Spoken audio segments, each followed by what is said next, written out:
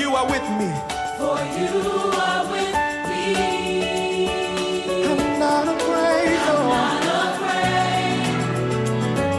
for you are with me. For you are with me. Let's seal it one more time. Everybody say, God, you are. God, you are my hope. That thing's got to stick in your spirit. God, you are my hope. Everybody say, God, you are my hope. sing it till you feel it in your belly. Say, God, you are my hope. just one more time. God, you are my All day long. Say it. all day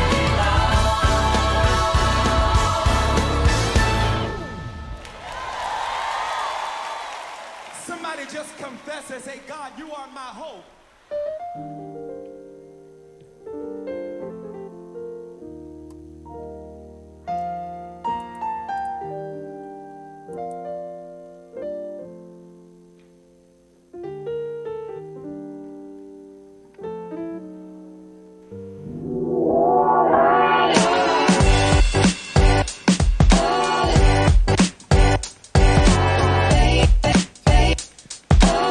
Family, as we get ready to get into worship, if everyone will take a seat. Everyone will take a seat as we get ready to enter into worship at this time with the Lord.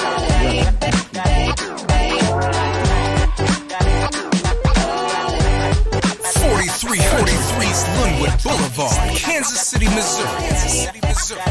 Greater things are yet to come. Be a part of greater at Linwood Temple. Linwood is the place to be.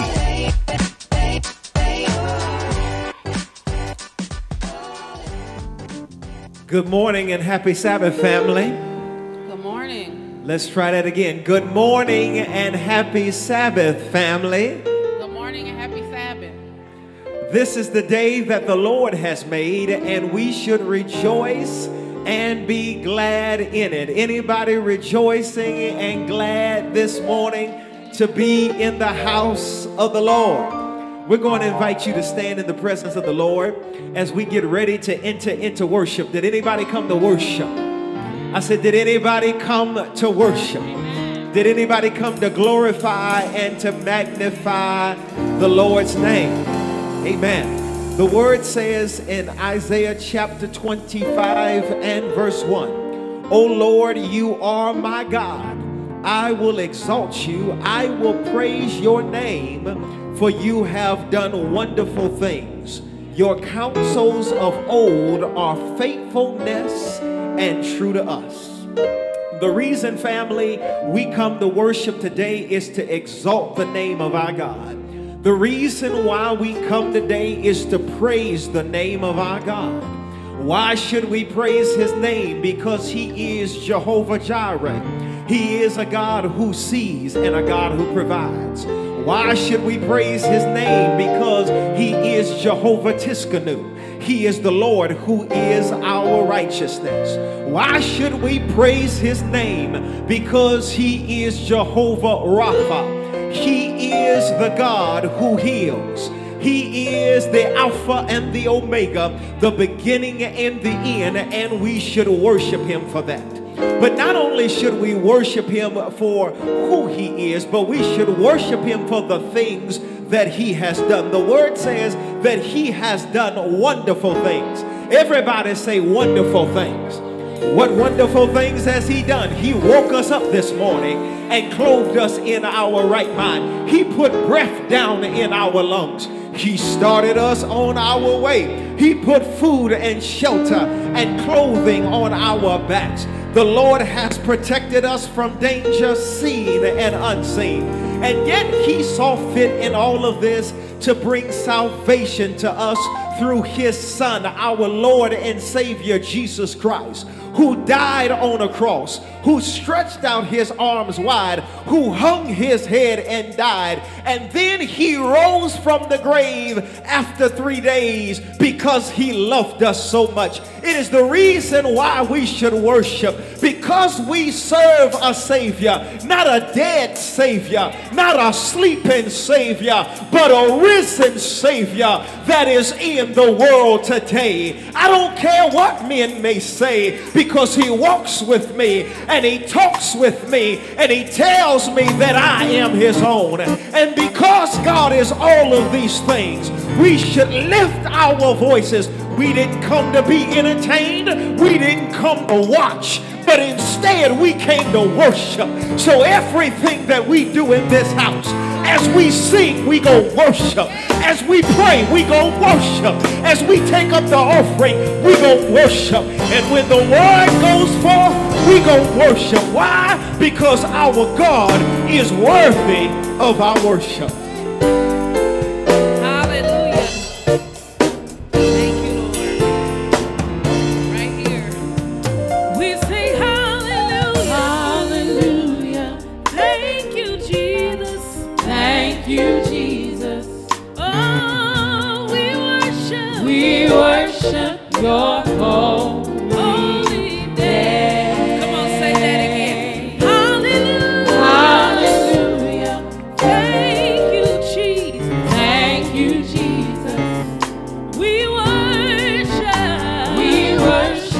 your holy name. one more time. Hallelujah. Hallelujah.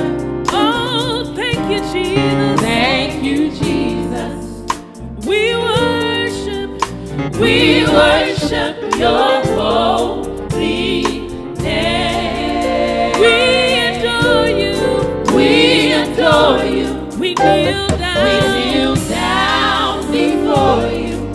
Oh, we worship your holy name. Hallelujah. Hallelujah. Oh, we say thank you, Jesus. Thank you, Jesus. Oh, Lord, we worship. We worship your we do. holy name. Lord, we adore you. We adore you. We kneel down. We kneel down before you. Oh, we worship your holy We worship your holy name. Come on, lift your voice and say worship. Worship your name. Worship your name. Worship your name. Oh, Lord, we worship your holy name. Come on, is that what you came to do this morning?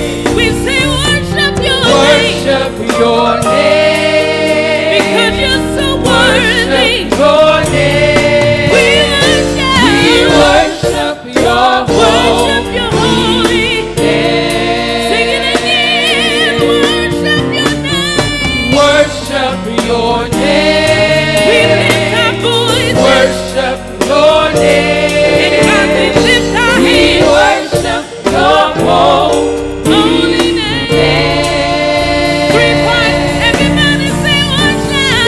Worship your name. Lift your voice. Worship your name. We worship. your We do.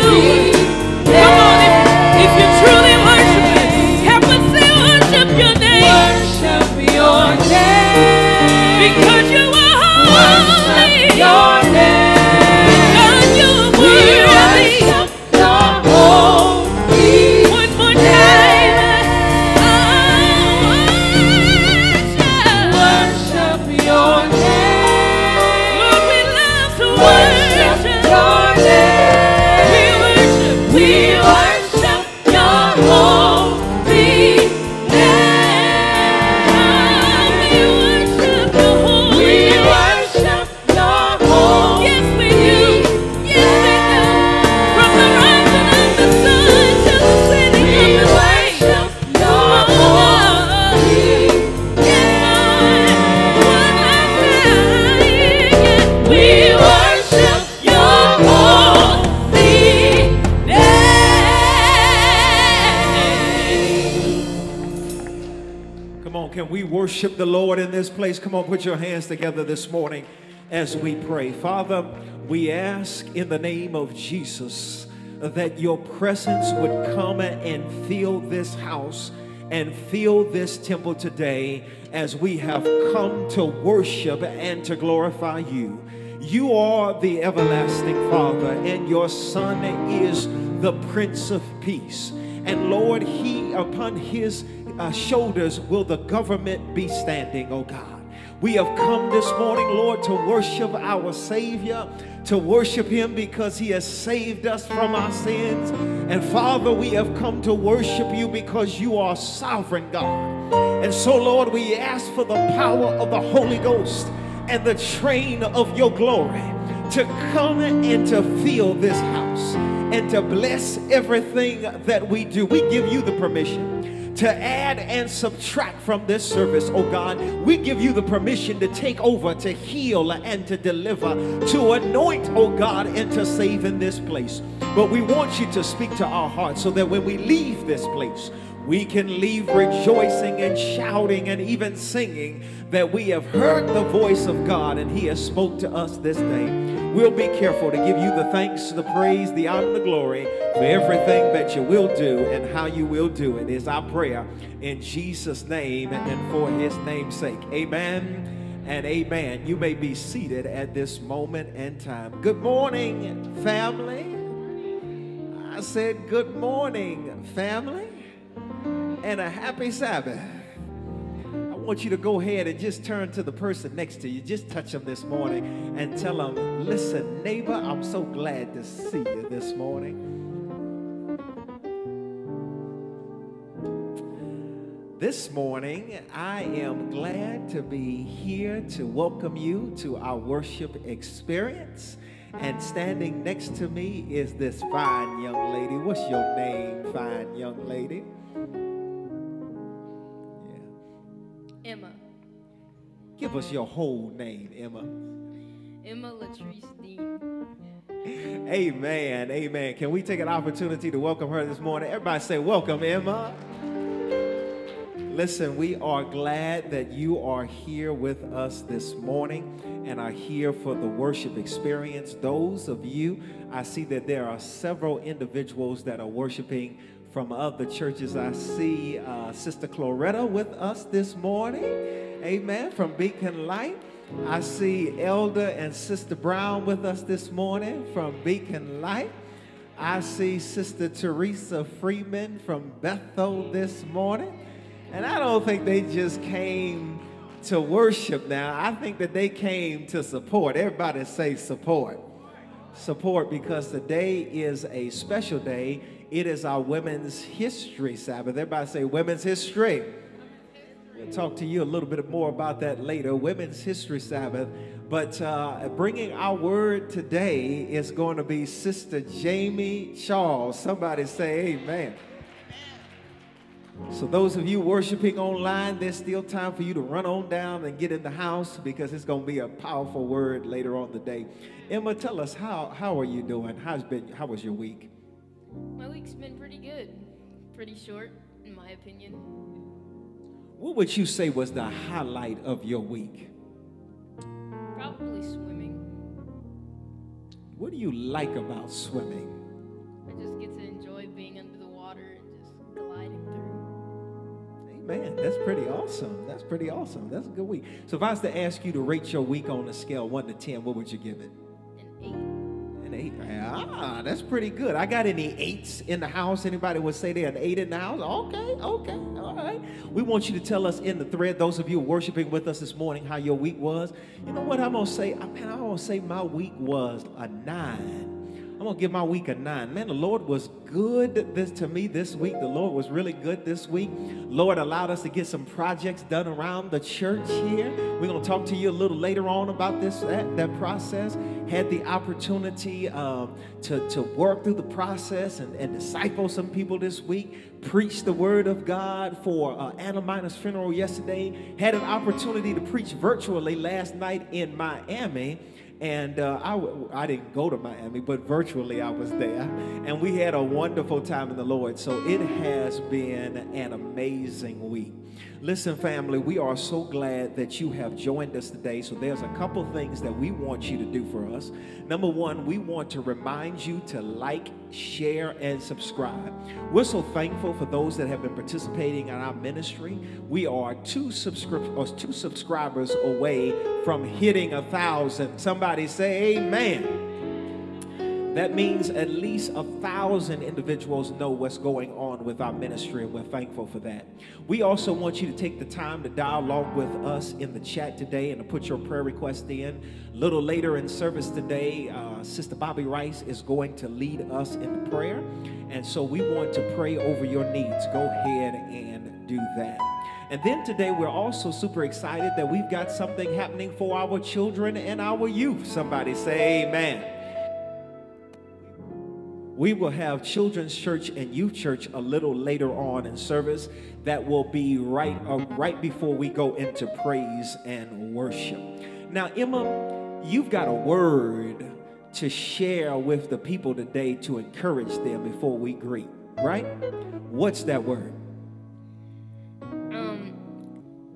The word is basically to enjoy the little things that you have going on in your life, like getting plenty of sleep, or just appreciating that you have food to eat and a place to sleep.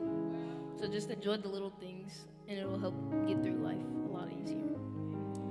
That means enjoy the little things. Somebody say enjoy the little things. Amen, amen. Pastor Man and Man family, we're glad to see you in the house this morning. Just saw Sister Aquanita Rousseau walk through the door this morning. We're glad that you're here. So on behalf of our First Lady, she is not with us. Nordy is not with us today. She's preaching in Philly, probably as we're worshiping here. So remember her in your prayers. On behalf of our pastoral staff this morning, we want to welcome you to the greater worship experience. We are glad that you are here. Let's stand and greet somebody in the name of the Lord and let them know that we love them and God loves them as well. We're glad that Sister Doris Donnelly is in the house one more time, leading us in worship along with our praise team. Happy Sabbath, everybody.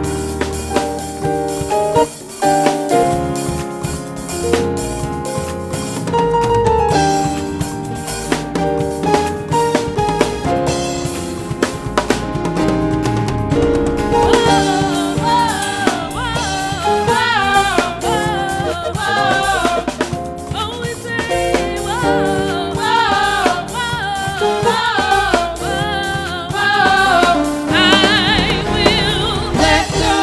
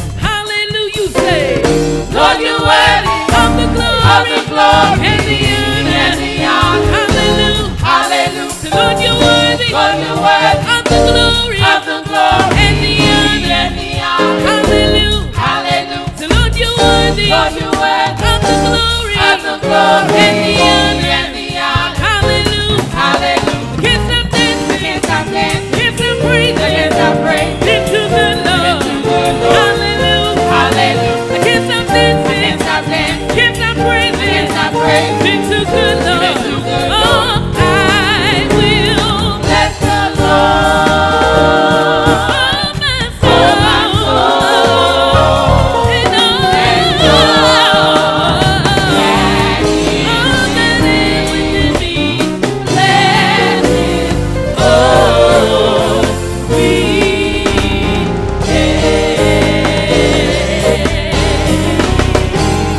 Hallelujah. And the people of God said together, amen. It's prayer time, everybody. It's what time? It's prayer time. And how many of you know that prayer changes things? And so today we're going to have a special prayer. And that prayer time is going to be brought to us by Sister Bobby Rice. We're going to invite Sister Bobby to come. And here's what we want to do today. We want to invite you all to come on down to the altar. Particularly our women today, we want to invite you all to come down to the altar because we want to pray for you because prayer changes things. Y'all believe that? Sister Bobby, thank you for being here today. And the time is yours to lead us in prayer. Thank you, Pastor.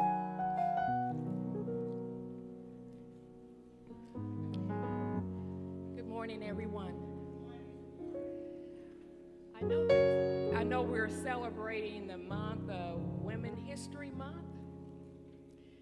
You know, and when I say that, it came to mind the women that I have met through Linwood. I thought about Sister Ruth. I thought about the many times we, during her illness, we would go and sit with her on Sabbath. And she would have us watch the 10 Commandments or Jesus of Nazareth. And she would sit there and she would weep. And she would just always say, baby Jesus, baby Jesus. I remember that. I remember how Amos and Eula took such good care of her. And I think about Sister West. She was such a mentor to me. Late nights, we would have long talks. And I thought about Granny. We've had talks. And I just thought about my mom. A woman with a 6th grade education, but I didn't realize until she was gone how much she have taught me to be a woman. And I know Brother Avery, he's a man, but Brother Avery was my dad. He was my dad, along with Brenda's dad.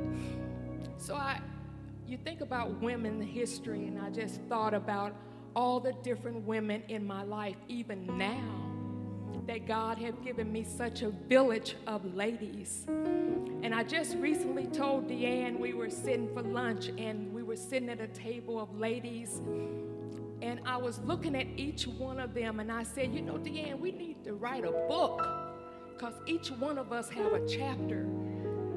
Each one of us have a chapter, and how God have just placed women in your life to help write your story, your book of that chapter. And so this morning, along with us praying for Miss Jamie, you got this. I know, Lord, I know that she's been in conversation with you all week, but you got this, honey. And so we're so honored that you have the willing spirit to get before us, because sometimes we can get most fearful before our own. Don't worry about us. Don't worry about us. God got you. But we're going to be praying this morning for some of our members that are dealing with grief. Anna Miner's family, they just laid Anna to rest yesterday. And what I leave with Terrence and his brother and the rest of the family is something that my mom left with me, the scripture Proverbs 3:5. Trust in the Lord with all your heart and lean not to your own understanding. So this morning we'll be praying for Anna family. We're going to be praying for Juanice and the rest of the family, for Silva Buford. We're going to be praying and healing for Cheryl Bosby, Josephine Washington. I see her son here today, Jimmy. We're going to be praying for Juanita Markel, Jay Faulkner, Grandma Perkins. I think that's Morticia's grandmother, if I'm right. And we're going to be still praying for Vicky. That's LaToya's daughter. And we're going to be praying for Dessa Pettiford and for our own First Lady that is giving the message today out of town. Lift her up in prayer because we know that they're going to be blessed. And we're going to be praying for Princess Pettigrew. So at this time, just bow your heads, please. Heavenly Father, you're the God that sees his children in their wilderness. You're the God that sees not only us women that are lioness and queens and we're the Adam rib. You see all of us. You see us as in our brokenness, in our loneliness, in our pain and in our grief. You in the very air that we breathe. Lord, you give us the breath every morning to wake up and survey the house. Lord, even if we're by ourselves, to get up and give you all praise, to bow on our knees and tell you we're so grateful to have you in our life. Thank you for your kindness.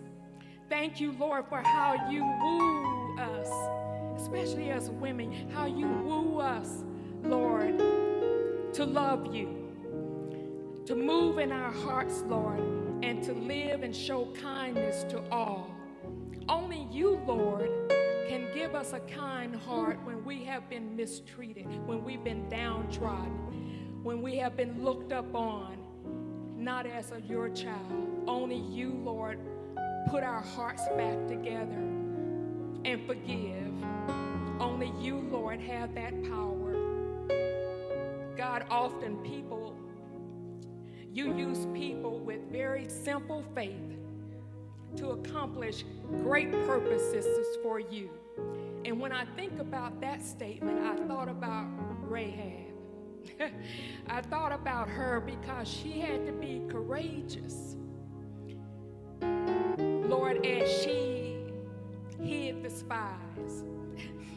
Lord, she had to have an open mind to go against her people, to know that this might have been an assignment from God of what she was doing. Lord, and she hung that crimson cord. And she did even more than that, Lord. She wasn't just trying to save herself. She hung that to save her family as well. And that's what we do as women. The many crimson cords we hang, Lord, to save our children, to save our families, to save our men in our life, not just our spouses, the people in our neighborhood, the people we meet at church, Lord. It's an awesome task for us, lady, but Lord, you've given us the courage and the power to do it. So as we do this, Lord, we got to empty ourselves of being judgmental and jealous and worried about the just little stuff, Lord, because we got a bigger war to fight than that. So, Lord, I pray not only for our women here today, I pray for those ladies that are over there in the war zones, Lord, that are seeing their kids die, that are dealing with some things that we haven't even encountered, Father, and they might not even know the Lord. So, Lord, we're going to pray on their behalf because we do. We're going to ask the Lord to just stop this right now. It makes no sense. I know you said there was going to be wars, but this war don't make sense. That kids got to die and people got to get killed, you know. So, Father, we're just lifting them up, Lord, that you will save them. Even if they got to die, Lord, let them know about you before that happened, that you are a great God and that you are a kind God, and that it's hard to believe that you're kind, but you really are if we just hold on. So, Father, I just thank you so much for giving me the opportunity, Lord, to stand before your people to just tell them, trust him, hold on to him. This is not the end. We got a little ways to go. You got to keep holding on. It's going to be worth it, I think. I think it's going to be worth it. So, Lord, thank you for the man that you put before us, our pastor, Lord. You gave us a pastor. You gave us one, Lord, that will run to the last for you.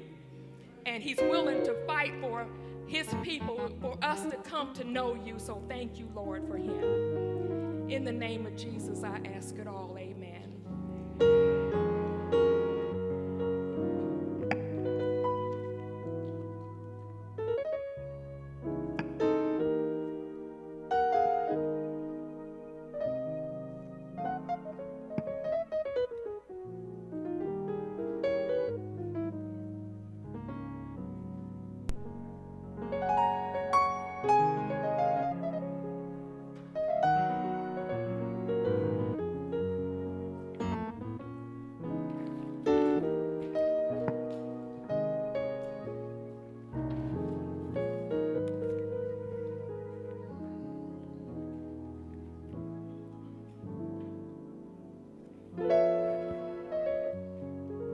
Good afternoon, my church family.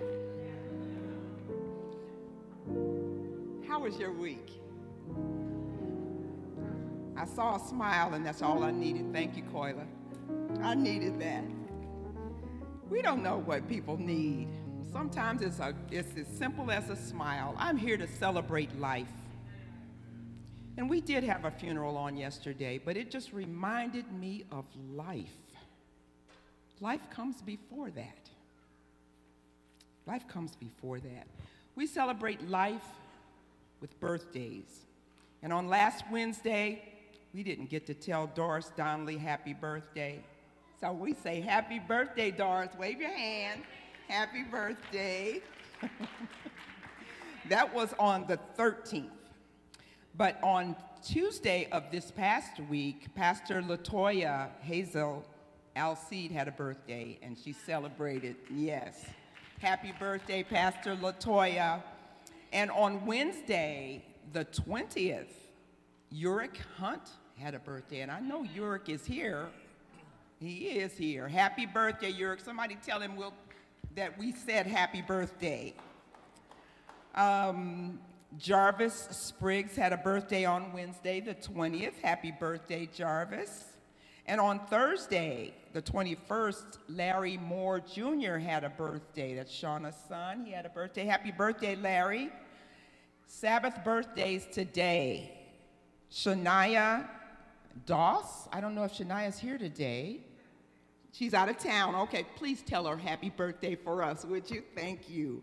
And Simone Wells has a birthday today. Happy birthday, Simone. She has a Sabbath birthday. I'm going to take care of my housekeeping first. I have a first reading for transfer of membership from Linwood to the Nashville Riverside SDA Church in Nashville, Tennessee, for Pastor Karsten Rogers. And that is a first reading. We have no action that's needed today. As usual, I'd like to ask, I will remind that it's time for the children to go up to Children's Church if there are any other children in the audience. No? Oh, okay. Okay, we're good. Thank you. I try to ask you every week if something impacted your week. I'd like for you to think about it. You don't need to tell me what it is, but something significant. Hopefully it was good.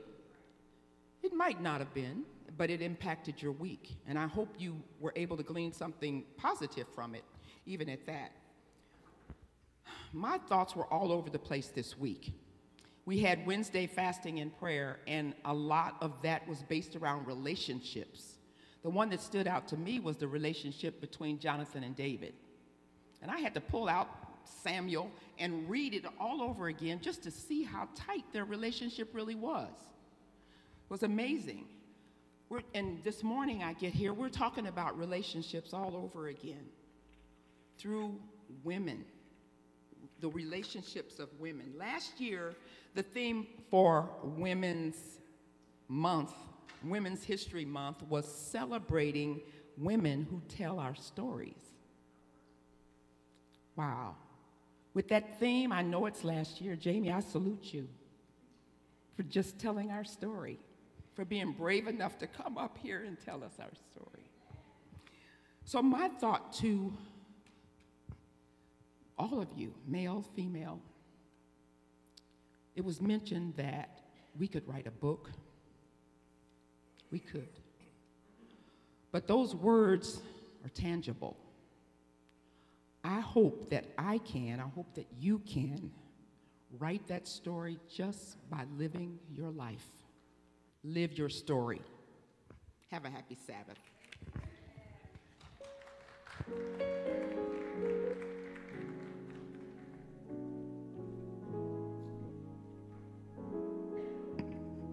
Good morning, church family.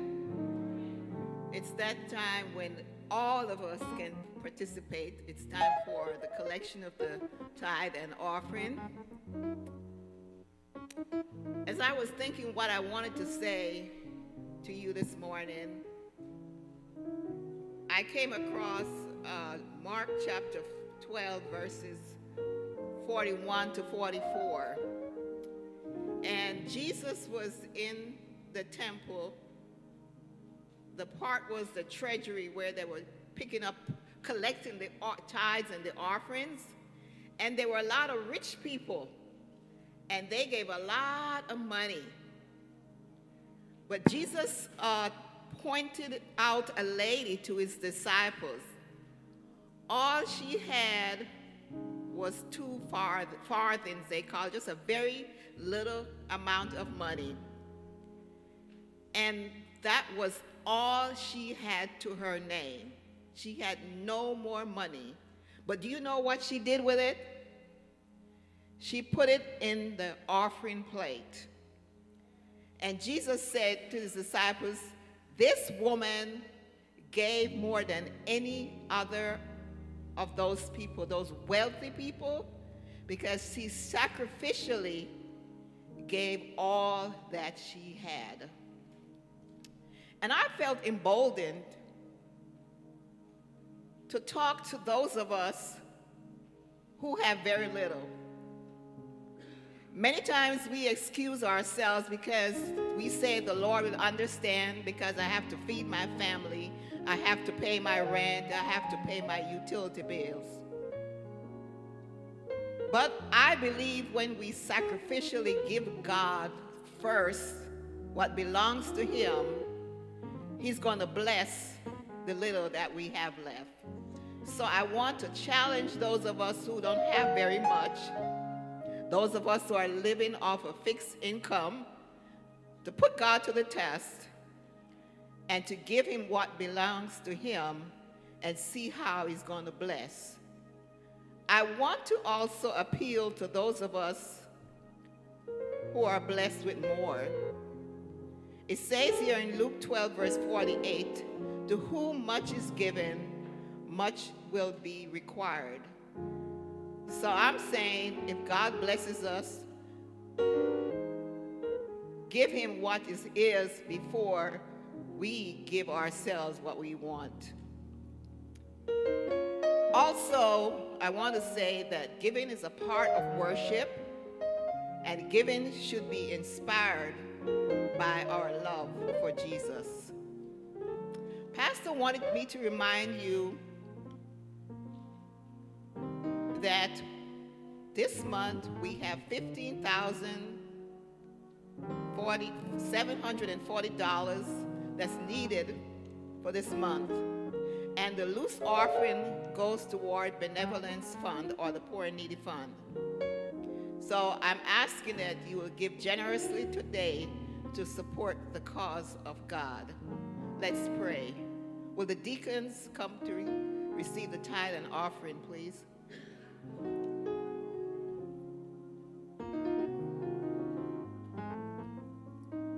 Oh, never mind, just a second. Let's pray. Father God, we are so grateful that you have brought us into your house of worship on today. We are thankful for those who are watching online, Lord. We thank you for the opportunity to give back a portion of what you have blessed us with. Please lead and guide us and direct our paths, Father, and give us the strength to work so that we can provide for ourselves and our family. Bless us, Lord, we pray, and save us when you come. In Jesus' precious name, amen. And Pastor will come up to give the announcements now.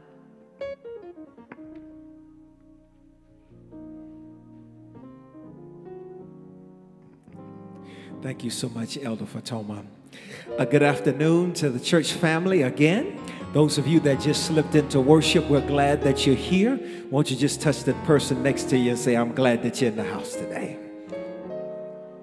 Listen, as the announcements, as we get ready for our announcement period of time, Elder Eula was talking to us just a little bit about the need for that $15,740 that is for our operating expense. And we are also encouraging you to give toward church improvement. Give toward what, everybody? Church improvement. So we're working on a project, getting ready to renovate our bathrooms, but we were blessed this week to be able to do another renovation project, and that is on the second floor of our educational wing.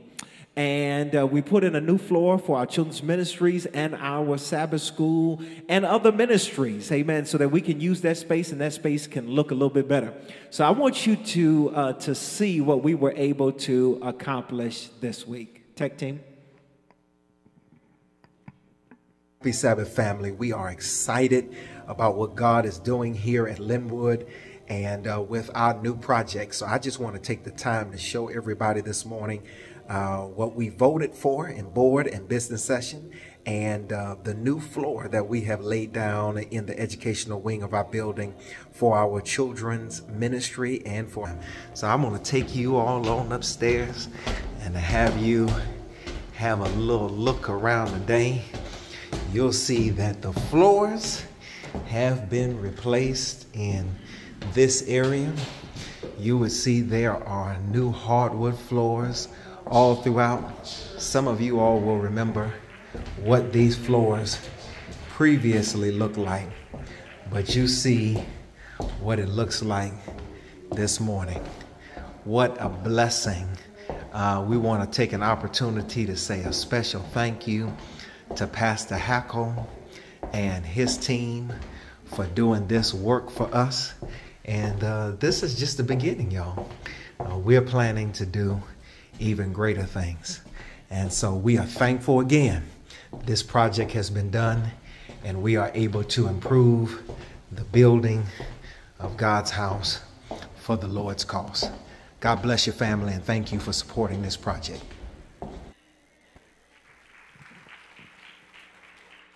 Does it look good? I said, does it look good? So there's more to come. Just touch your neighbor and say, neighbor, we gonna do greater. Amen, amen. And so we want to encourage you to continue to give toward this cause and to support this project. Family, just a couple other announcements for you. Elder, Brother Willie, if you would turn the lights back up for me, thank you so much. Just want to remind you or recap with you on this past Wednesday, or before I move there, I'll go back for a moment, just a moment for me. So I want to take a moment to say, this is Pastor Hackle. To the right in the picture, to our left in the picture is Pastor Jonathan Fields, two of our pastors within the Central States Conference, and in the middle is Pastor Hackle's son. And those three men came in 2 days and laid that floor for us. So we are eternally grateful for what they have done. Amen. On this past Wednesday, everybody say Wednesday, we had our day of fasting and prayer where we prayed for greater living. We prayed for greater living through the Holy Spirit, to be pure in heart, to be peacemakers, to make peace with God, to make peace with others, to learn to make peace with our world. We spent some time in praying about greater living through persecution and then being the salt and the light of the world. We had a wonderful time, and we believe that prayer changes things. Somebody say amen. So we want to encourage you to join us for our next day of prayer and fasting on April the 17th. And we are looking for more participation. The amount of people that we see in church for worship is the amount of people we want on our knees and praying with us when we have our day of fasting and prayer, because God will do the impossible for us and the miraculous if we do. Want to encourage you, after we have finished this series of greater living, now to take what we have preached about and prayed about and go live. Don't let us forget what that series has done for us. On tomorrow, everybody say tomorrow. Tomorrow is our Central States Conference Family Life Singles Ministry Brunch. It is going to be held at Sanzetti's Italian Restaurant from 11 a.m. to 2 p.m. If you're planning on going and you're able to give some of our members a ride, would you please let us know that? We're getting ready to start a new quarter for Sabbath school. Amen. And as we get ready to get into this new lesson, we're going to invite you to pick up your Sabbath school materials today in the educational wing. If you got any questions, you can see Sister Terry Tapp. On next Sabbath, everybody say next Sabbath. Next Sabbath, we will be having a foot washing and communion Sabbath. Going to ask that you prepare your hearts accordingly this week. Foot washing will begin at 10:30 and the Lord's Supper at 11:30 a.m. And then on next Sunday, we are going to be having our Easter in the Park program from 2 to 4 p.m. at Luce Park. Now listen, y'all, some of you all might ask about why are we doing an Easter program. We're not a believer in Easter from the standpoint of Easter bunnies and egg hunts and those different type of things. But it is an opportunity for us to be relevant and to reach people. We believe that as a church. And so we want to be salt and light every day, particularly when people's hearts are open to the death, burial, and the resurrection of Jesus Christ. Somebody say amen. So we're going to have some activities for the family. We'll have some activities for the children, and we want to invite you all to come out. On the first Sabbath of April, we're going to be having our pastor's wife appreciation. We want to show Sister Nordia that we love her and that we appreciate her. Are we thankful for her ministry? Can somebody say amen? And so we're going to ask that you would bring cards and gifts and those type of things to show our First Lady that we love her and appreciate her. That will be done during the worship experience. And then a piece of sad news on yesterday. We funeralized Sister Anna Minor. We had a wonderful time in the house. God did show up and show out and gave us a word. Unfortunately, we're going to be having another funeral this coming week, or this coming Friday, and that is for our dearly beloved Sister Sybil Buford. She passed away. This is Sister Wanice's mom, Joel Middleton's mom. She passed away earlier this week, and the funeral is going to be held here at Linwood. The wake will be at 10 a.m., and the funeral will be at 11:15 a.m. Would you please come out and support our family during this time? Remember, let's also take the opportunity to reach out to Sister Wanice and let her know we're thinking about her. It's difficult, y'all. It's difficult to lose a loved one. Today, as I have shared with you, it is our Women's History Sabbath. And Women's History Month is an annual observance to highlight the contributions of women to events in history and contemporary society. Women's History Month is celebrated during March in the United States, in the United Kingdom, in Australia, corresponding with the International Women's Day that occurs in this month as well. And so we take the opportunity to remember that as we stand here, we stand on the shoulders of our women. Somebody say amen. Our women have done some great things in society, and we want to remember our leaders such as Susan B. Anthony, such as Sojourner Truth and Lucy Storm and Lucretia Mott and Elizabeth Caney Stanton and Harriet Tubman and Alice Paul, and the list goes on and on.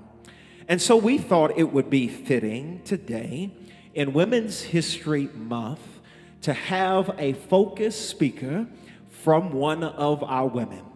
And I am thankful today to say that that speaker is our own women's ministry leader of Sister Jamie Renee Charles. Can y'all put your hands together for her? Just a little bit about Jamie. She is a devoted resident of Kansas City, Missouri, sharing her life with her husband, Stephen Charles, who's in the house today. Steve, would you wave your hand? And their daughter, Madison Charles. Would you wave your hand?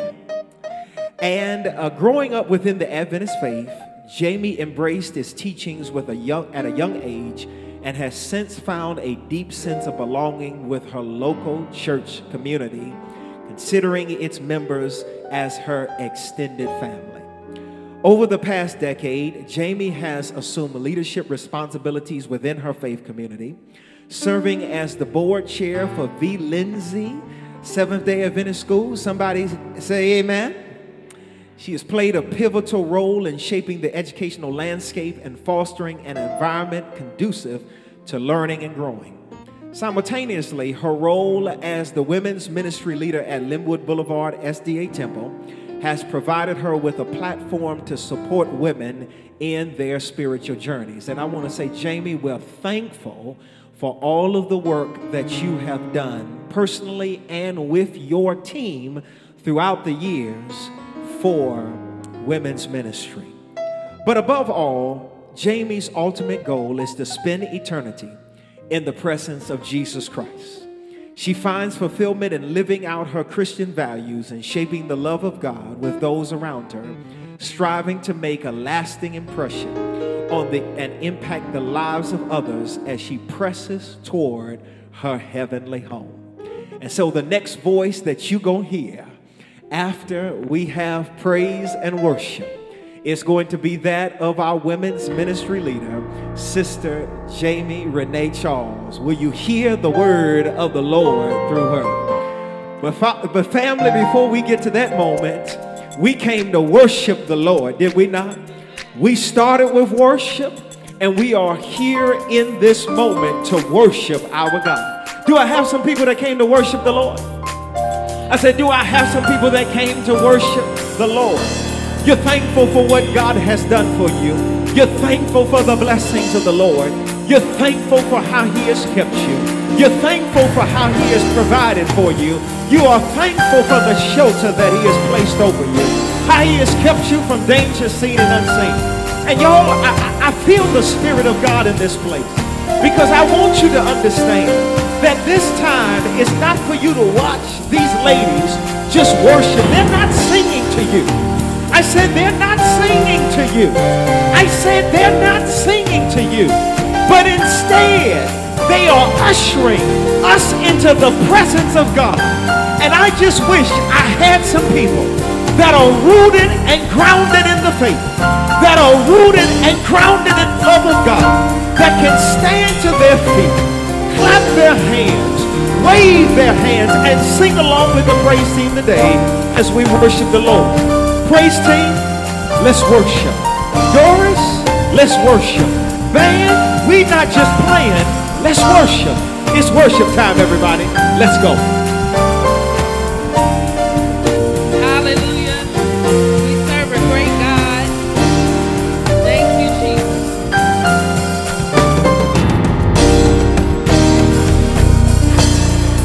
You are God, and you're in control. Seated high, you are Lord of all. Great I am, sovereign ruler, Lion of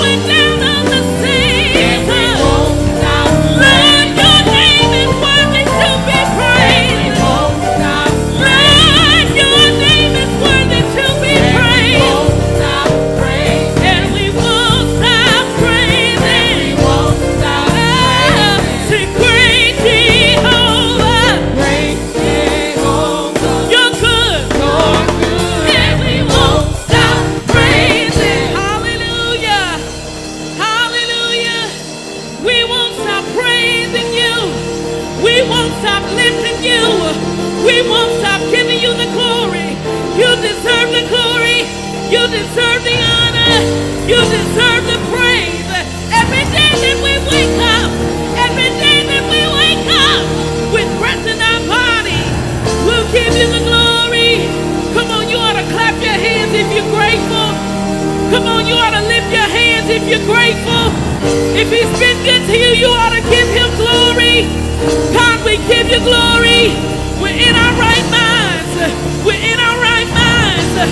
We're in our right minds. Could have lost it a long time ago, but you kept us in our right mind. Hallelujah. Hallelujah. Come on, he inhabits the praises of his people. Hallelujah. If you want his presence to rest in this place, come on, you got to call him. You got to tell him who he is. Hallelujah. He is the great Jehovah. Hallelujah. And we won't stop praising him. And he's also a way maker. Hallelujah. He is a promise keeper. Thank you, Jesus. Glory to your name. Glory, glory, glory. Thank you, Lord. Hallelujah. Hallelujah. Hallelujah. He is a God that will supply all of our needs. Hallelujah. Whatever we need him to do, he's able to do it. Amen. Thank you, Jesus. Hallelujah.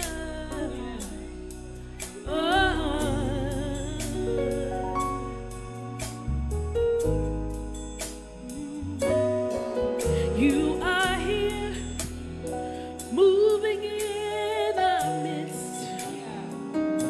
I worship you. I worship you. You are here, rearranging destinies. I worship you. I worship you. You are here, turning lives around. I worship you. I worship you.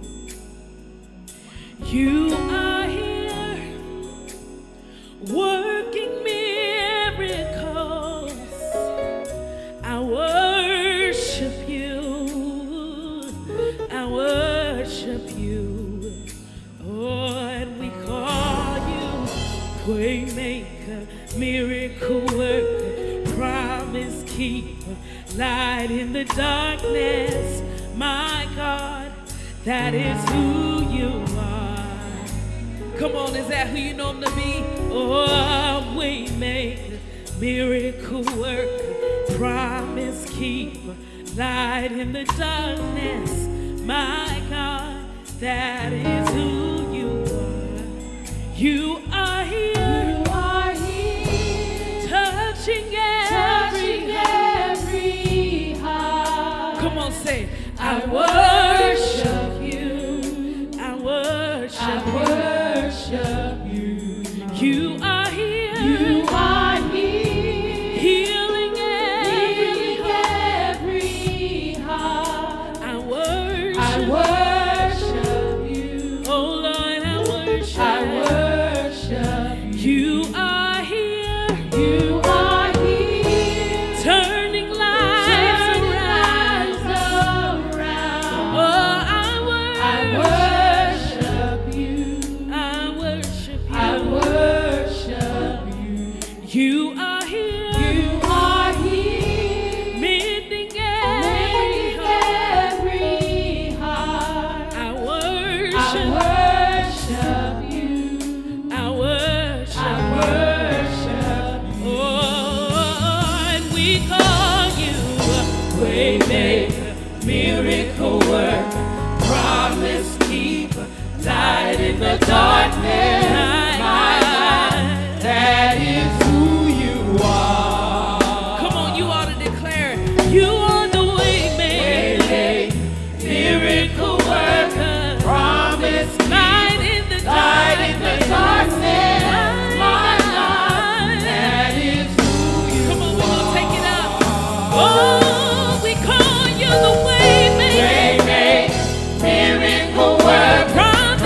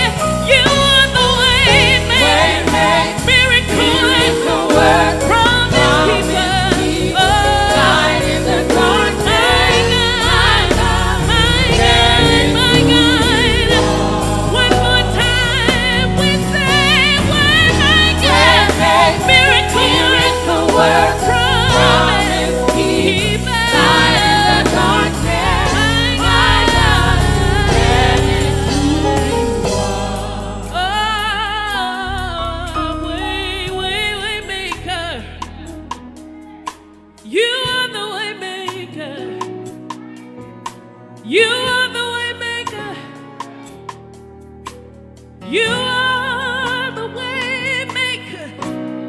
You make a way in the desert. And Lord, you can make a way in the valley. Even though I walk through the valley of the shadow of death, I will fear no evil. I will fear no evil. I will fear no evil. For thou art with me. You are the way maker. Yeah. Come on, say it again. Way maker. Miracle work. Promise keeper. Light in the darkness. My God. That is who you are. Come on, we're going to sing it one last time. Oh, way maker, miracle worker, promise keeper, light in the darkness. My God, that is who you are. Come on and clap your hands. Come on and give him glory. Hallelujah.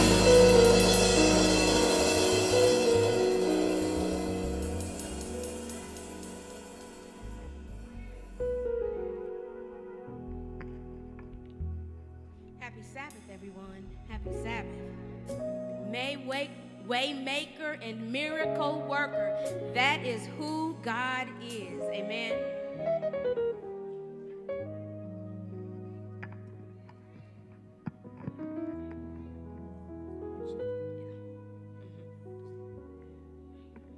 Can you guys see me okay? I think I'm going to fix that. Hold on just a second.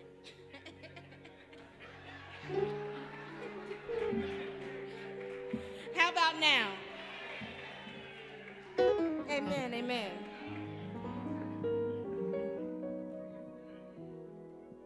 All right, all right. How you grown? I'm taller than you now. So I'm here before you today. Happy Sabbath, everybody. I am so glad to be here with you this afternoon. I am grateful for the opportunity to stand before you today as we celebrate Women's History Month.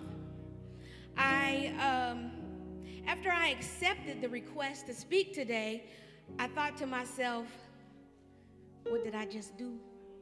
Because I've never done this before.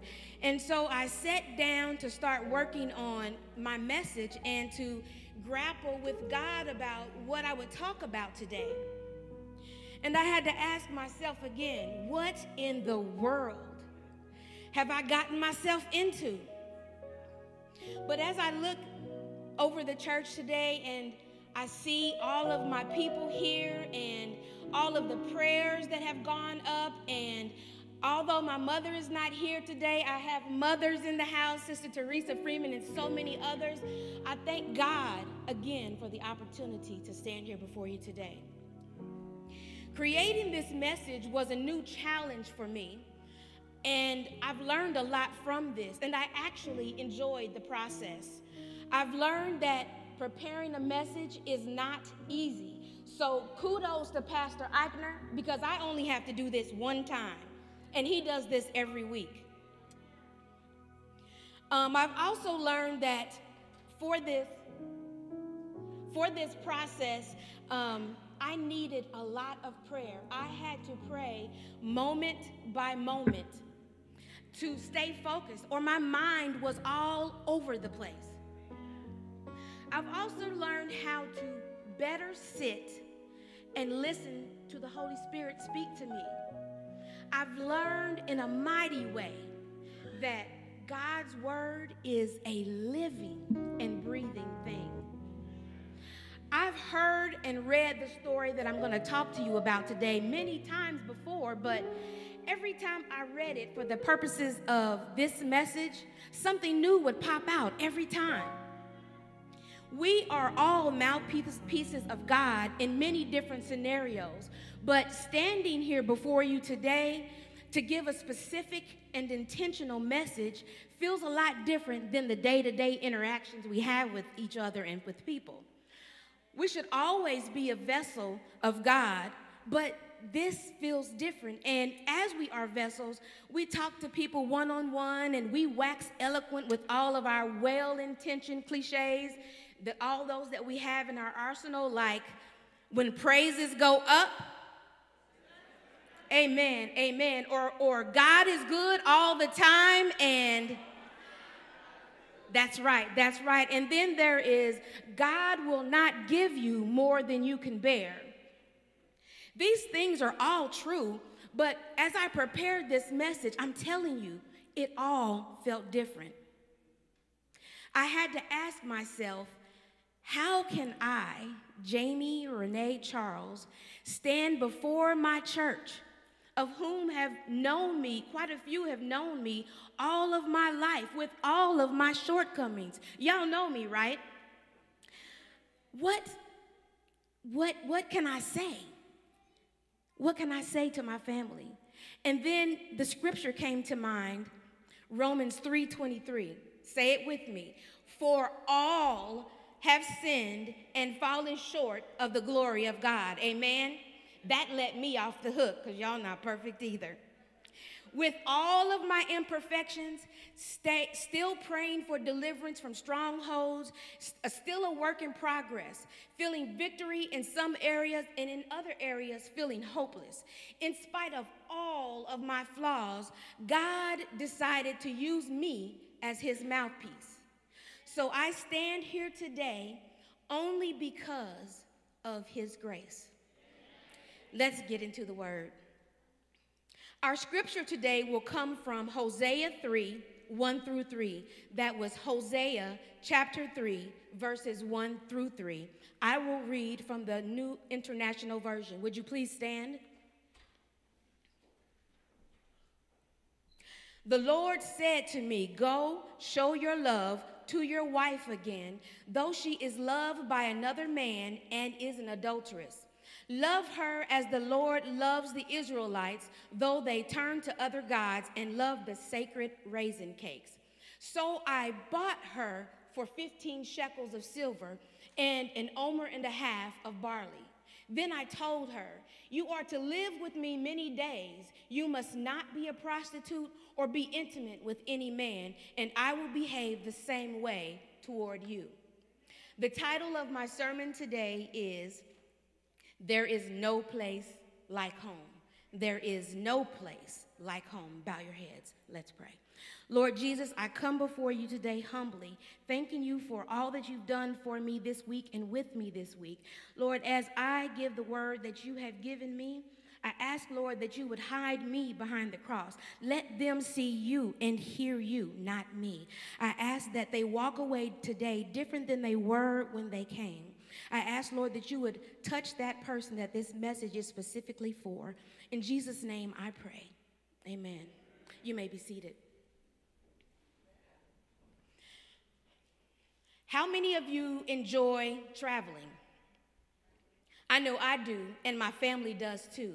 When we're going to travel, my husband Steve maps out all of our shopping excursions. He's the shopper, not me. I get excited about what kind of car we're going to rent and what kind of food we're going to try. And Madison and I get particularly excited about staying in hotels. But even after an excellent trip, be it vacation or business, traveling can get old rather quickly. And within a few days, you're usually ready to be back home.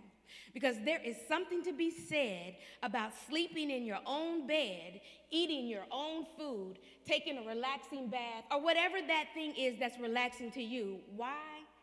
Because there is no place like home. In many cases, home is a special place. For me, as I was growing up, home was a place where I could almost always smell something good cooking, mingled with some bleach. If you knew my mother, then you know bleach was a real thing in our house.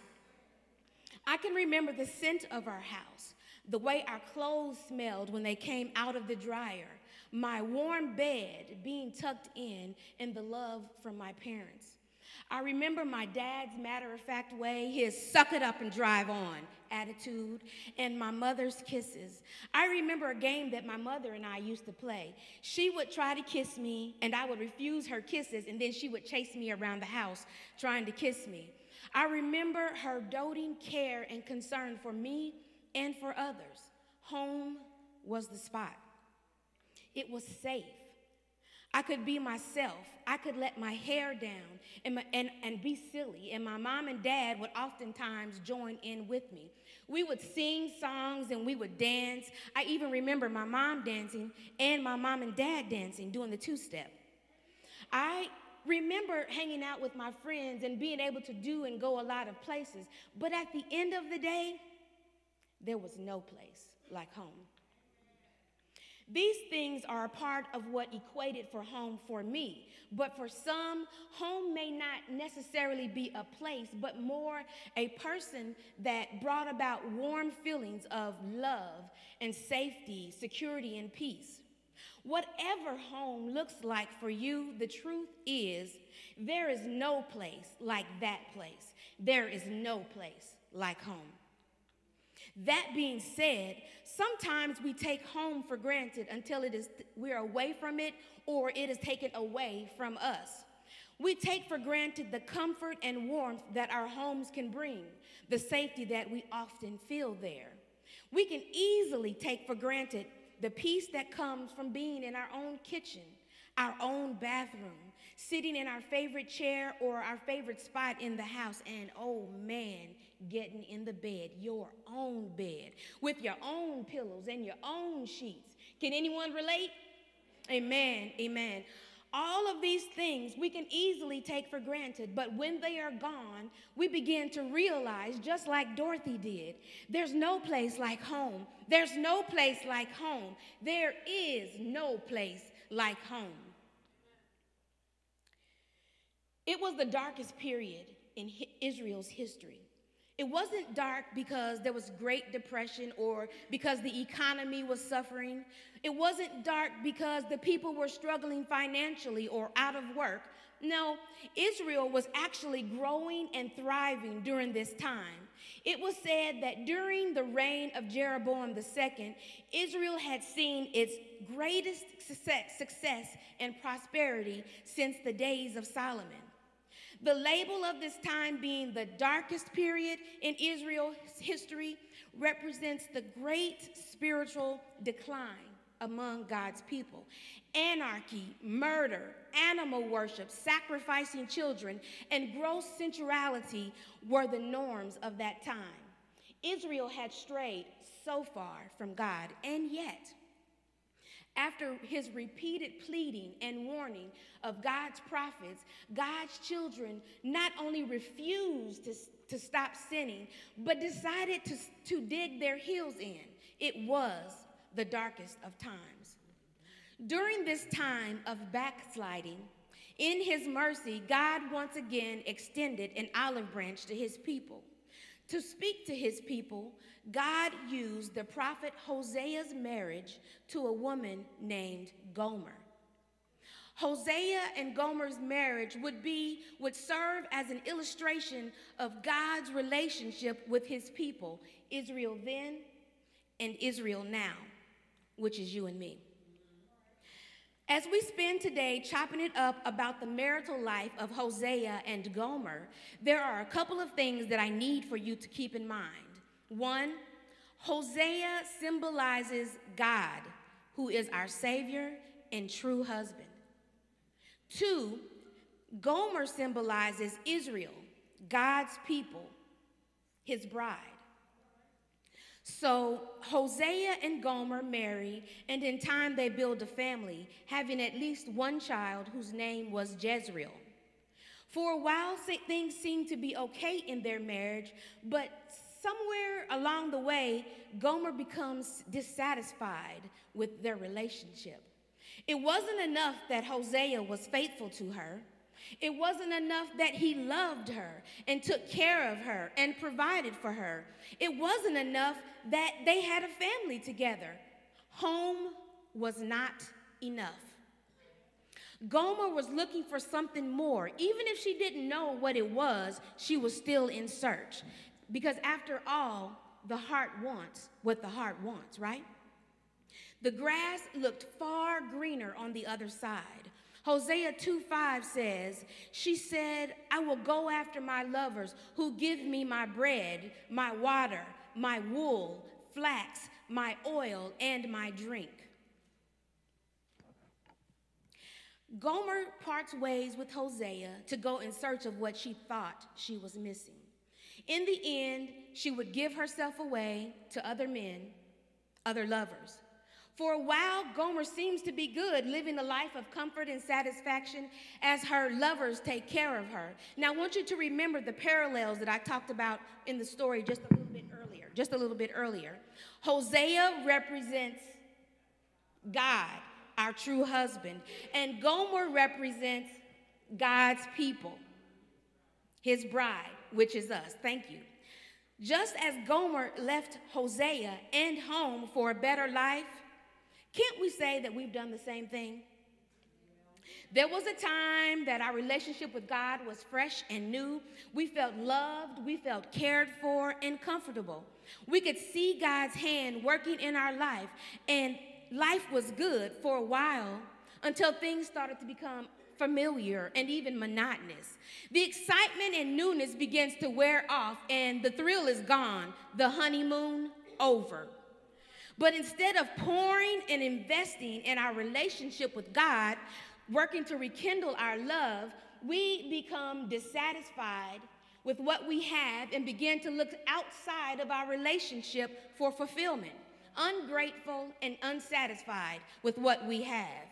We complain and we whine because this walk with God is difficult, it's stressful, it is draining.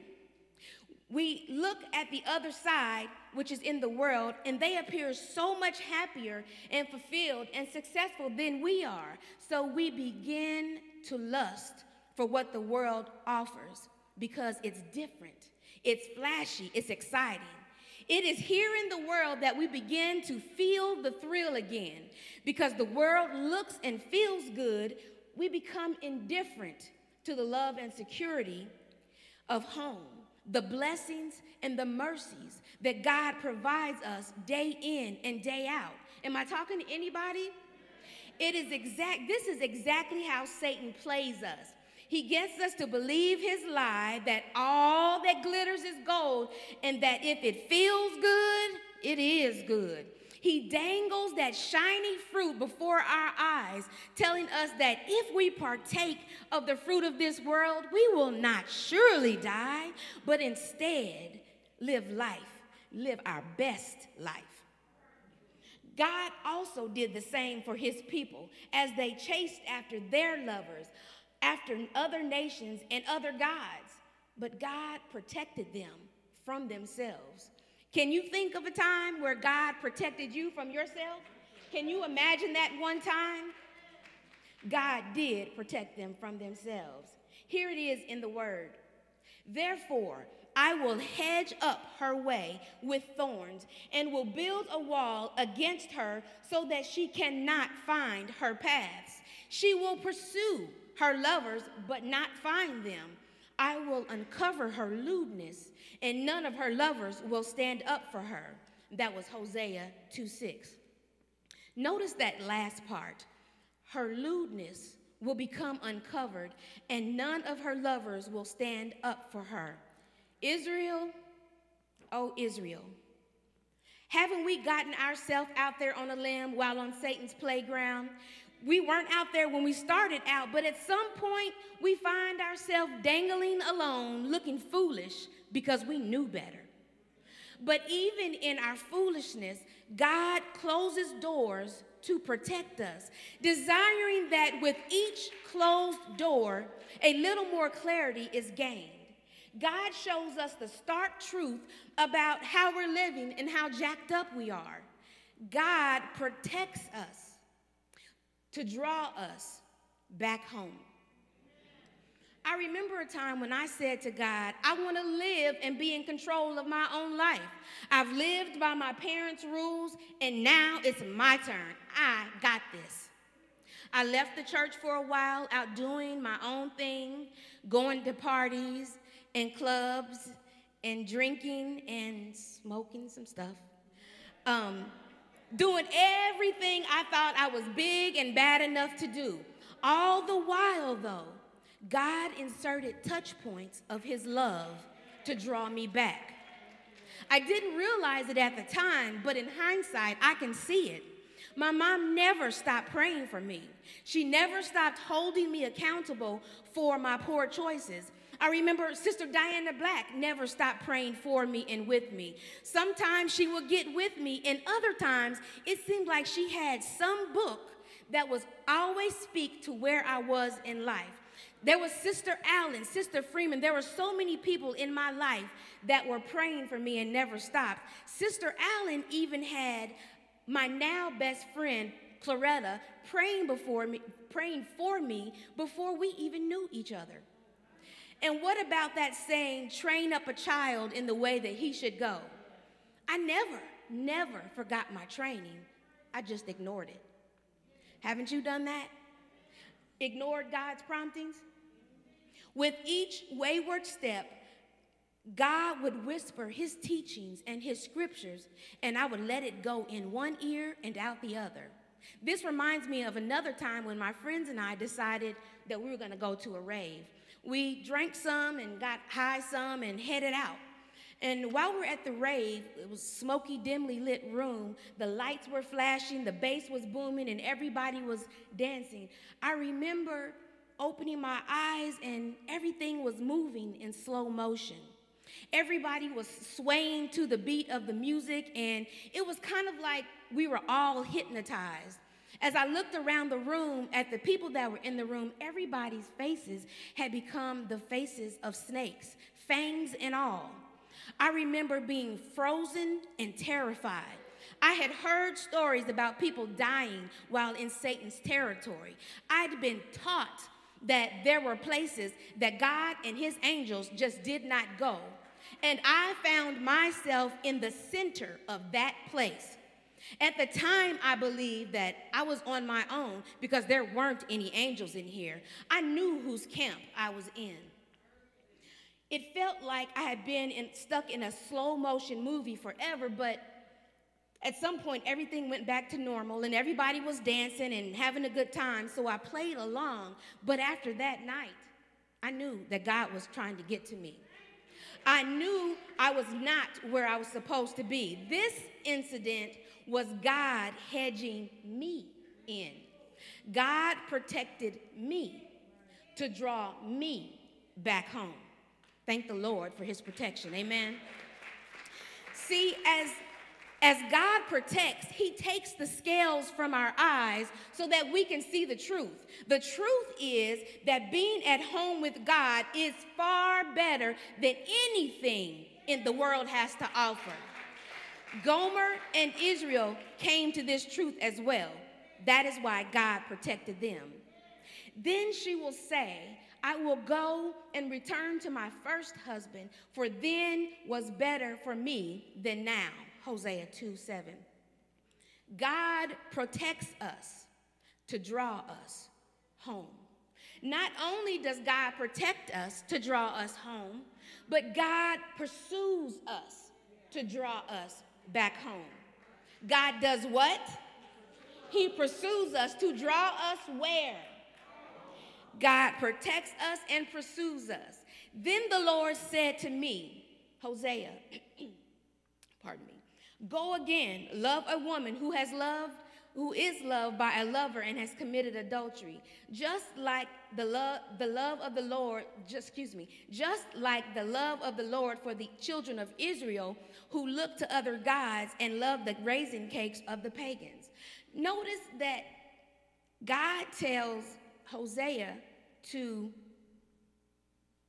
go again and love a woman who has loved another. In spite of Gomer cheating, Hosea is to pursue her. In spite of Gomer leaving, Hosea is to pursue her. In spite of Gomer humiliating him, Hosea is to pursue her. In spite of Gomer dishonoring and disgracing him, Hosea is to pursue her and bring her back home. In spite of you cheating, God pursues you. In spite of us leaving, God pursues us. In spite of us humiliating him, dishonoring him, disgracing him, God pursues us. Hosea is told to pursue her so that he doesn't lose her. And God pursues his people so that he doesn't lose his people. Thank God that he pursues us. Amen? So God sends the messenger, the prophet Hosea, to pursue after his people, warning and pleading them to recognize the error of their ways and to turn from their idolatry. God pursues after them because he doesn't want to lose them. This is what it means when God says, therefore, behold, I will allure her. I will bring her into the desert and speak comfort to her. And it shall be in that day, says the Lord, that you will call me my husband and not my master. Hosea 2:14 and 16. I ask again, doesn't God still do the same thing for us today? God speaks through his word. He speaks through his pastor. He speaks through our family and our friends to warn us of the dangers ahead and give us the opportunity to come back home. Our Savior is kind enough to use our life situations, the scrapes, the bumps, the bruises, even near-death experiences to steer us in the direction of home. It is in these circumstances, as painful as some of them may be, that God is telling us many times that we need to pump the brakes before we hit that wall of disaster. God pursues us because he doesn't want to lose us. John 6:39 says, and this is the will of God, that I should not lose even one of those he has given me. God pursues us to bring us back home. Listen, God not only protects us to draw us back home, not only does he pursue us to bring us back home, there is one more P. God has purchased us to draw us back home. God protects, pursues, and has purchased us. Hosea testifies that he bought Gomer back or redeemed her after she had lived a wild life and was not paying the consequences for her sins and falling into some type of slavery. So Hosea says, and I read again, so I bought her for myself for 15 shekels of silver and 1.5 omers of barley. When we were enslaved to sin and captured by the entanglements of it, what did Jesus do for us? Jesus came and he bought us back. 1 Peter 1:18 and 19 says, knowing that you were not redeemed with corruptible things like silver or gold from your aimless conduct received by tradition of your fathers, but with the precious blood of Christ, as the Lamb without blemish and without spot. Jesus redeemed us and bought us with his blood, not for us to remain the same, but for us to be forever changed. Hosea said to his wife, because I have protected you, pursued you, and purchased you, you will not continue to live the way you have, and you will not continue to play the harlot, nor will you have any other man.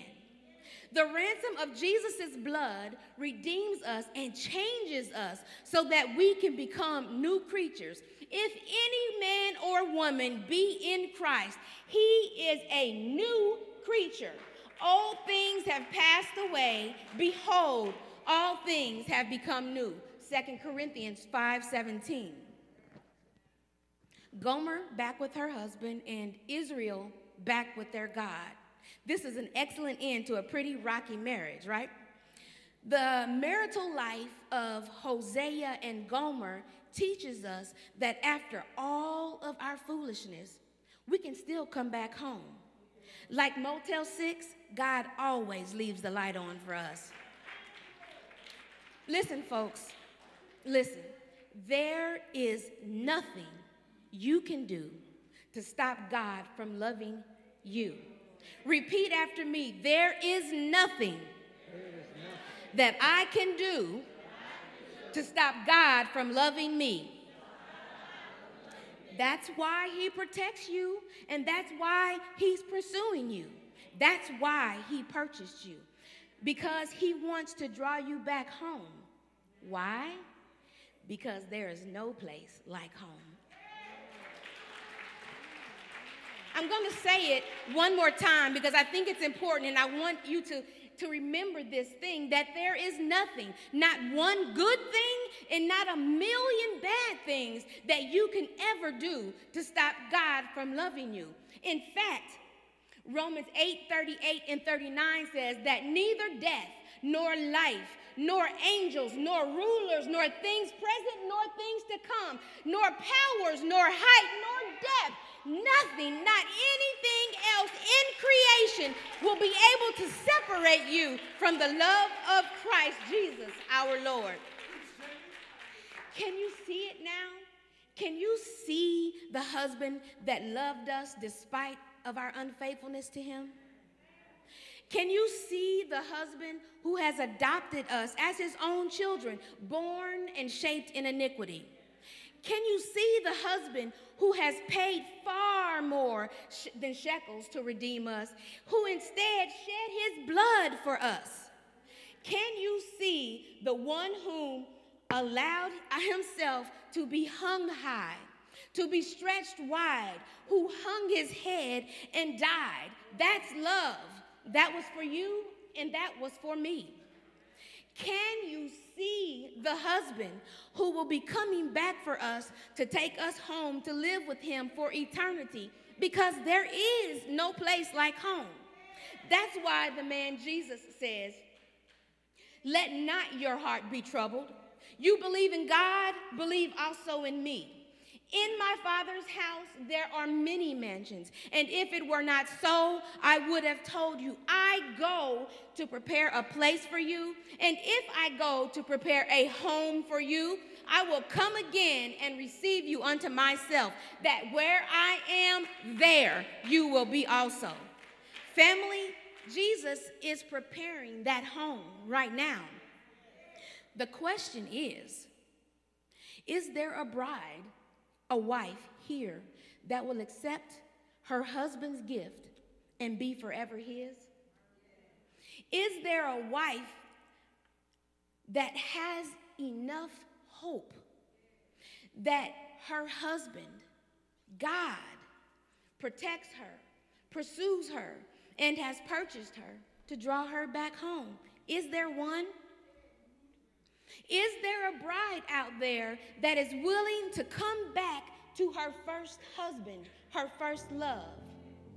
Is there a bride with an open heart to come back to him? Listen, your husband doesn't ask you to be perfect. He doesn't even ask you to fix yourself before you come. He just wants you to respond to his love.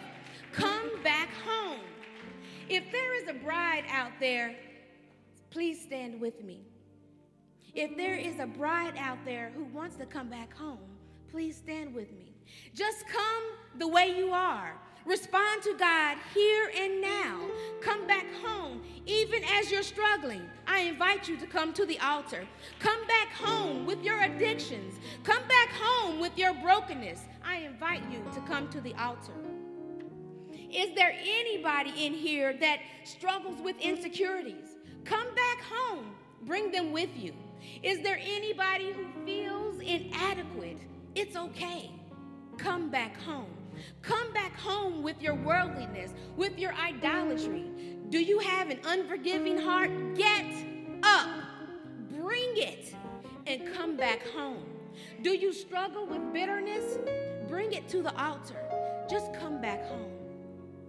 Because there is no place like home. Why?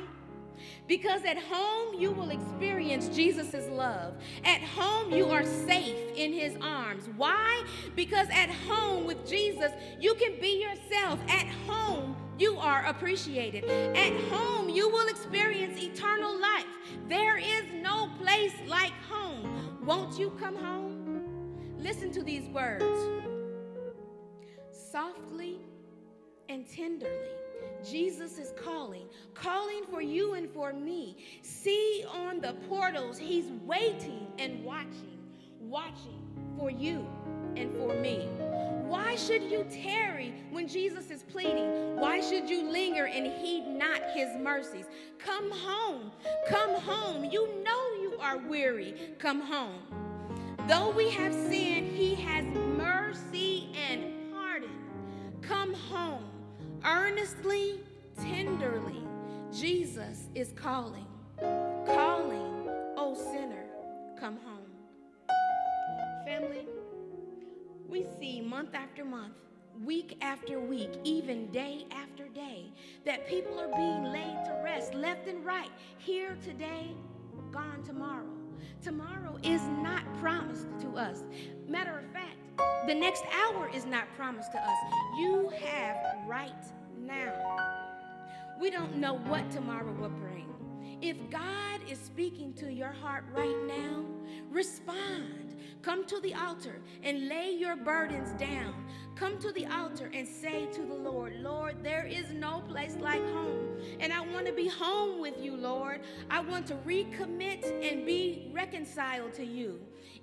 If this is you, step from your pew and join me at the altar. It doesn't matter who sees you. It doesn't matter who's watching. They cannot save or condemn you. Focus on coming home. Please come back home. Pastor Ikner, I'm inviting you to come and pray with us. You all receive this word today.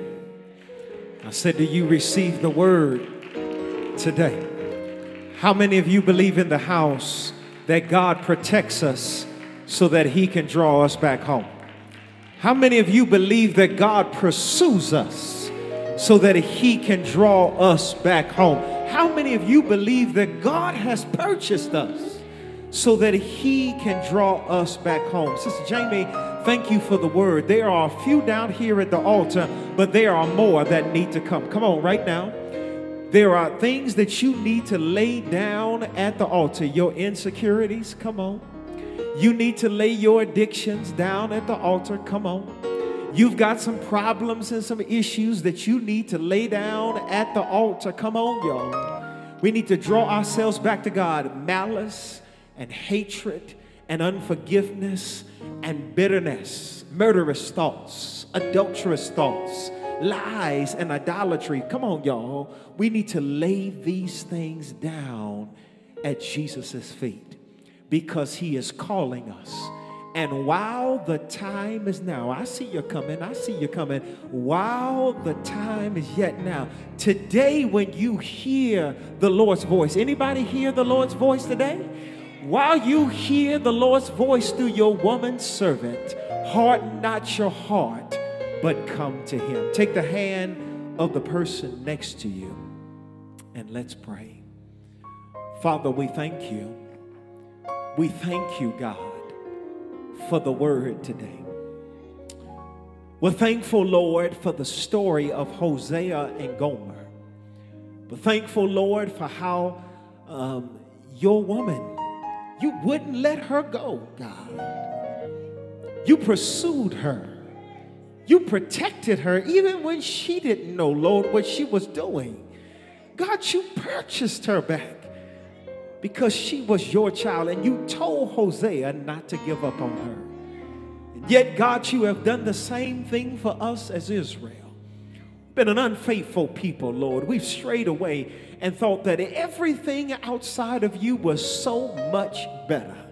That shiny fruit that Satan dangles in front of our eyes, God, we've eaten it time and time again, God. But here we are, Lord, standing here today, saying to you, Father, we want you. We're going to come back home. So we lay all of our stuff on the altar, God. We lay our insecurities on the altar. We lay our brokenness, Lord, on the altar. We lay our addictions, Lord, on the altar. We lay our issues on the altar. Lord, we lay our worldliness on the altar. We lay our pleasures on the altar, our flesh on the altar. Everything that we want, God, we lay it down before you now, Jesus, saying we need you to take it, Lord, and help bring us back home. Lord, we pray that you would wrap your loving arms around us and give us peace. Wrap your loving arms around us, Lord, and allow you to feel your presence. Give us security, Lord, and safety in your arms. Thank you for these things that you will do. And now, Lord, we pray for the power of the Holy Ghost as we come to fill us, God, to break every chain, to break every shackle, to cast out every demon, every foe, oh God, and make our lives whiter than snow. There might be somebody under the sound of my voice who has heard this word today and wants to say, I want to make my calling and my election sure. I want to be baptized here today. I'm ready to come back home. Is there one? Won't you raise your hand right where you are? I need to be baptized. Is there one? Maybe there's somebody here that needs to be rebaptized. I've strayed away and now I've made a decision that I'm going to come back home. Is that you? Won't you raise your hand? Is there one? Maybe there is one that says, I've heard this word today and I want to give my heart to God. I want to know about the lover of my soul today. And I want to understand Jesus just a little bit better. And I want to get involved in Bible studies. Is there one? Won't you raise your hand where you are? Is there one? Is there one? If you are online and you need to make that decision, put baptism or rebaptism or Bible studies in the chat and we will connect with you. Father, thank you for the word that has been received. Now we pray, God, that it will not return unto you void, but find a loving place in our hearts so that we might return home to you. We'll give you all the praise, the honor, and the glory. In Jesus' name we do pray with the forgiveness of all of our sins. Our people say together, amen and amen, amen. Hug the person next to you and let them know that God loves you. That's why he protects you, he pursues you, and he has purchased you. Amen. The people of God said together, amen. Amen. Were you all blessed by the word, everybody? I said, were you all blessed by the word, everybody? The Lord used Sister Jamie in a mighty way. Sister Jamie, we want to invite you to come back. Sister D. Sister Jamie, we want to invite you as you put your heels back on. We want to thank you for allowing the Lord to use you in a mighty way. We want to thank the Lord for speaking through you today and allowing yourself to be a vessel. I can tell you and testify to the fact that she spent time in the Word and she spent time in the process, and I know you can tell that because she was prepared. And so on behalf of our church family and one of your committee members, Sister Dean, couple words from you. We just want to say we appreciate you, Sister Jamie, as our women's ministry leader and being our women's history speaker today. May God bless you. Can we put our hands together? Sister D.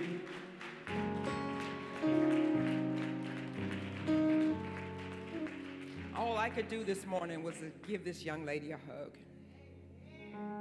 I know what it takes. Many times Jamie was ready to just say, oh, I'm tired. she never gave up.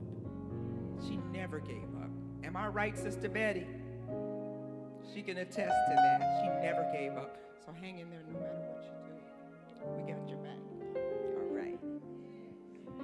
One more round of applause for Sister Jamie, allowing the Lord to use her. We praise God for her today. Just a couple things for you, family. Immediately following this service, we've got some things for you. First of all, everybody say Sabbath school. Sabbath school materials are available following worship today. And so we want to invite you to go into our educational wing. If you have the ability, I want to invite you while you're going to get those materials and joining us for lunch, just to walk on up the stairs and to be able to see the new wood floor for yourself. The Lord has blessed us in a mighty way.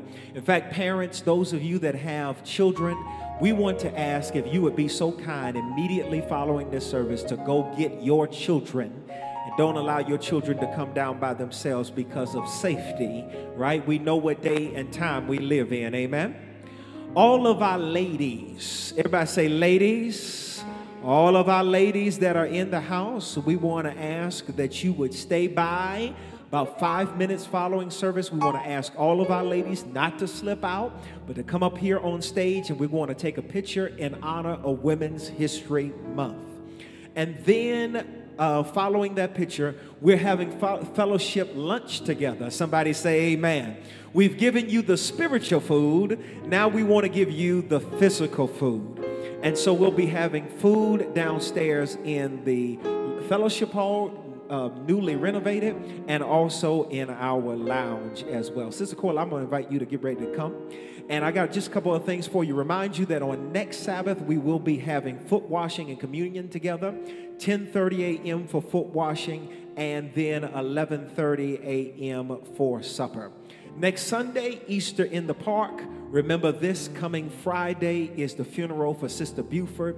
The wake is at 10 a.m. The funeral is at 11:15. Let's support all of these events during this time for the growth and the expansion of our church and the comfort and the love for our families that are grieving. We're thankful that Sister Coyle is in the house today after losing her dear beloved friend of 50 years, but yet she's still standing. And Sister Coyle, I want to say thank you, because 6 years ago on night number 2, you came to our Revelation seminar and gave your heart back to the Lord. But when you came, you didn't come empty-handed. You came and got your friends and your family, and you brought Sister Anna Minor with you, and you brought that lady on into the church. We thank you for being a soul winner. You are one of the icons of women's history. Can we put our hands together for Sister Coyle? She's going to pray us out and also pray over the food and bless it as well. What a blessing. Can we bow our heads, please? Father, just thank you, Jesus. We know that you are our way maker. We know that you are our Prince of Peace, Father.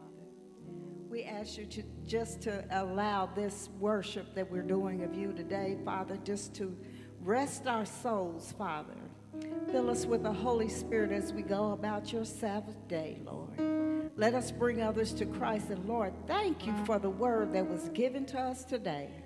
Lord, I just ask you just to pour all over us, Father. And let us learn from your word, Father. And let us grow in your friendship and in your love, dear Lord. I ask you to please bless the food that we're about to receive and bless the hands that prepared it. In the name of Jesus, I pray. Amen. If you would be so kind to just please remain seated until the ushers have dismissed you. Remember, ladies, we're taking that photo picture, and we want the entire family to stay for lunch. May God bless you. Remember to like, share, and subscribe. Have a happy Sabbath, everybody.